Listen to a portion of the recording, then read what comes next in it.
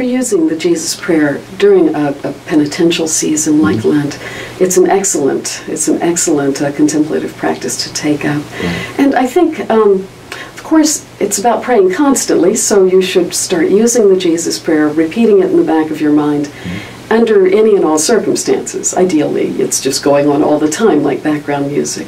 But to fix it as a habit, to get it planted in your mind so that it can take root, the usual advice is to take maybe 10 or 15 minutes a day and sit down someplace where you can be quiet, you're not going to be interrupted, and closing your eyes and usually bowing your head for some reason. That's what the consistent advice is.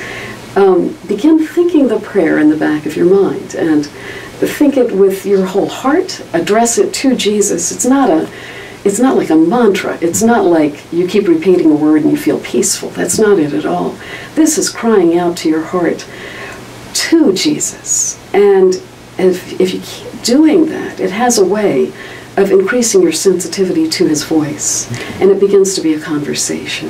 So that's the real beauty of the Jesus Prayer, not just that you kind of are self-hypnotizing, but that it prepares your heart to listen better, and you begin to establish this communication with the Lord so that he's always with you. You will start it, you will say it with great attention and firmness and sincerity 3 times, then you will continue to say it while you think about what you're going to have for dinner or something. Everybody's mind wanders. A mistake would be to get frustrated or angry with yourself. Just brush those thoughts aside when you realize you've been distracted. Just sort of brush them to the side. Go back to repeating the prayer and just tough it out for 10 minutes. It gets easier with practice. The Jesus Prayer actually develops the part of your mind that watches your mind. And as that gets stronger, you become better at seeing a thought and recognizing it before you accept it. Thoughts pop up in your mind, bad memories, things that are your desires or your hopes or your fears.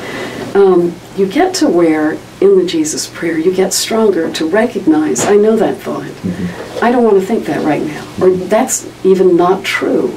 So Jesus said, he is the truth. The truth will make us free. The Jesus Prayer exercises your ability to discern truth in your own thoughts, the thoughts that pop up in your head, and give you an ability to gain the strength to dismiss thoughts that you don't need to think about anymore.